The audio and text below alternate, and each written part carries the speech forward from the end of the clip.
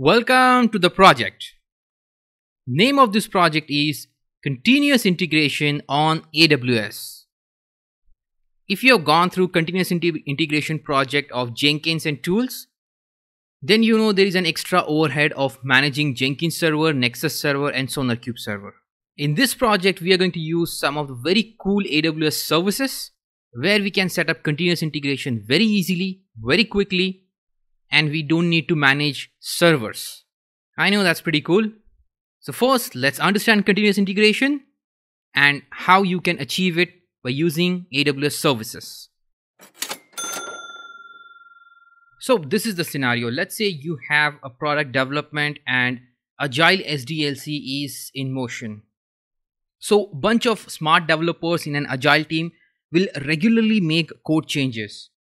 So there will be multiple code changes every day, and all this code needs to be tested because this is what actually is building your product. So this code needs to be regularly built and tested. So usually in an enterprise, there will be a separate build and release team who will be doing this job of building, testing and releasing the code. Or if it's a small industry, then it will be developers' responsibility to merge and integrate this code. So yes, there are regular code changes also called as commits or pull requests. Developers will be dependent on build and release team usually to test the code and move it to the next level in the release cycle. But not so frequently the code will be tested. If there are any bugs or error, it will be known late. Due to this, bugs and errors in the code keep accumulating. And let's say these got accumulated. Now problem goes more deeper. Now developers need to rework to fix these bugs and errors, which is time consuming process. And the teams would be already approaching the deadline. So product owners really need to test the code as fast as it's building. But that's not possible because the build and release team is doing a manual process. And also there are approvals and ticketing system in place which delays the process more further. So solution to this problem is regular build and test for every commit. So as soon as there is a code change, the code needs to be built and tested at the same time. But if the process is manual, this will not be possible. So you need to have an automated build and release process. And whenever there is a build and test of the code, the developer should get notified automatically. So if there is a build failure, if the code is not passing your quality gates, or if there is any bug, any kind of error, the developers will be stopped doing whatever they're doing and first they'll fix the code. So if you have such kind of automation framework in place, which will regularly build and test the code for every commit, then you're also removing dependency of developers from build and release team. This process is itself called as continuous integration process. And there are various ways of setting it. We can use continuous integration server or we can even use cloud services. Now, if you're willing to set up continuous integration server, to set up a continuous integration process, then we know there will be an extra overhead of managing those servers. There'll be regular maintenance of the servers and you need extra time and effort to do it.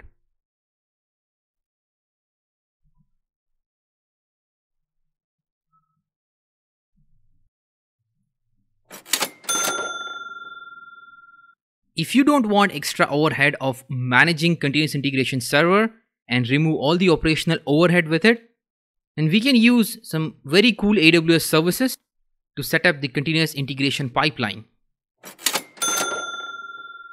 So we'll set up a continuous integration pipeline on AWS. The first benefits, of course, we get is short MTTR, mean time to repair, will be shorter.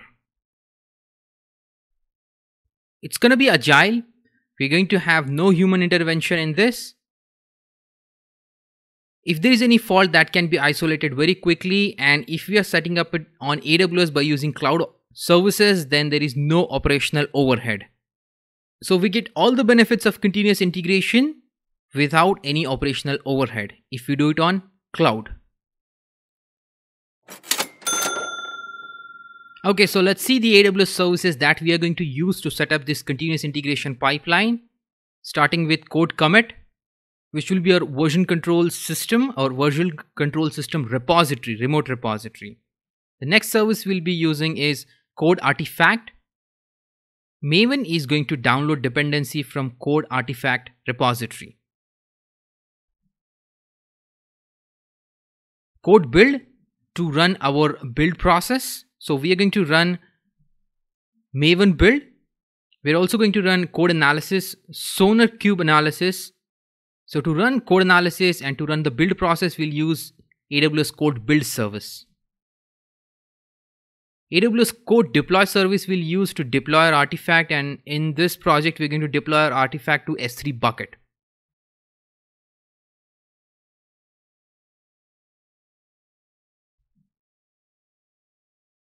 So we are not going to set up SonarQube server, but there is a Sonar Cloud, which is a cloud-based SonarQube server, you can say.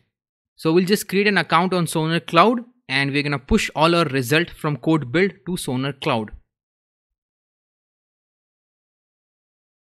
Check style for code analysis we'll be using. And finally, code pipeline, which is going to integrate all these jobs together. Okay, so let's achieve our goals. Before that, we'll see the architecture of continuous integration pipeline.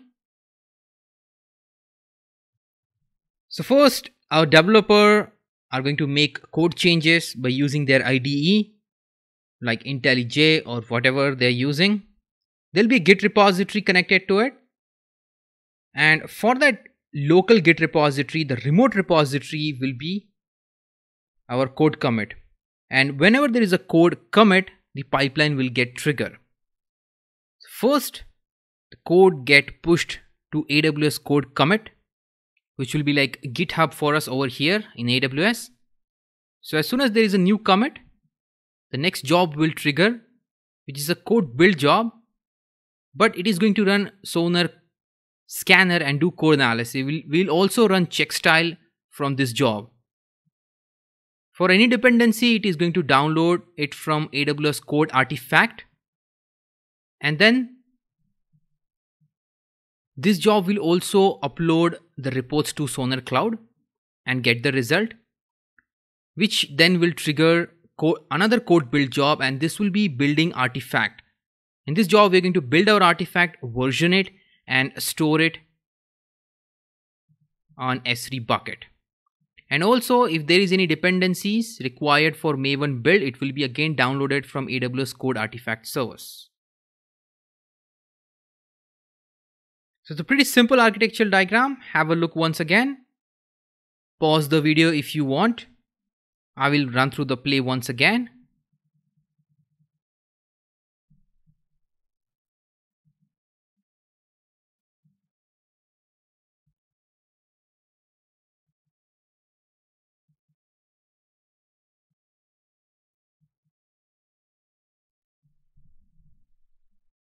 Okay, let's see the flow of execution now.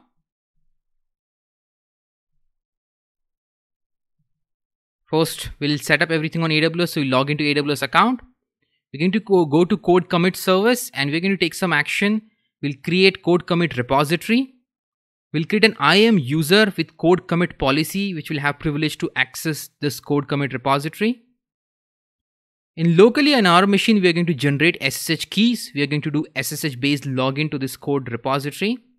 We'll exchange the keys with the IAM user that we created. So we set up the authentication to our code commit repository. Then we'll take source code from GitHub, download in our local machine, and then we're going to switch to code commit repository. So you'll also learn how to switch between two Git repositories with all the commits, all the history. Next, we'll go to code artifact service. In this service, we're going to create a repository which is going to store Maven dependencies. And for this also, we need another IAM user which can access code artifact repository. We're going to install AWS CLI on our local machine, and we'll configure it with AWS IAM access key and secret key. We'll run a command that is going to give us a token for authentication. Then we are going to update settings.xml file with the repository detail, with the code artifact repository detail. We'll update pom.xml file so it can fetch dependency from code artifact.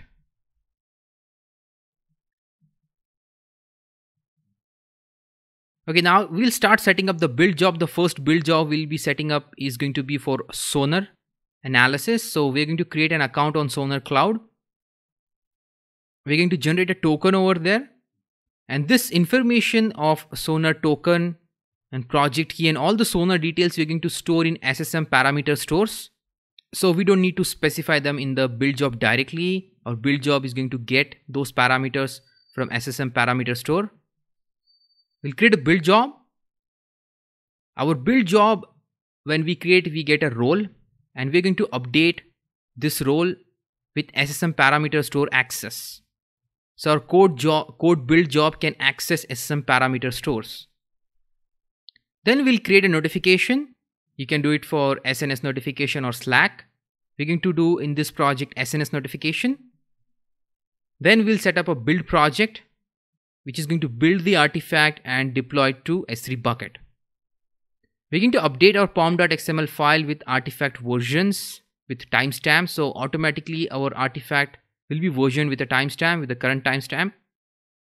So what are properties required for this build project, like code artifact information?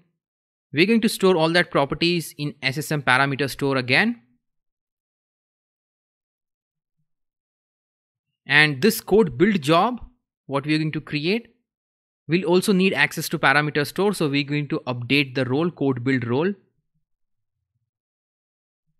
Once we have all this ready, then we're going to finally connect everything with pipeline, AWS code pipeline, code commit job, test code job, which will be our Sonar code analysis job, and the build job, which will build the artifact and upload to S3 bucket. And then finally, we'll test our pipeline. We'll make a code change and we'll see how automatically this pipeline triggers and we get a well-tested artifact in S3 bucket.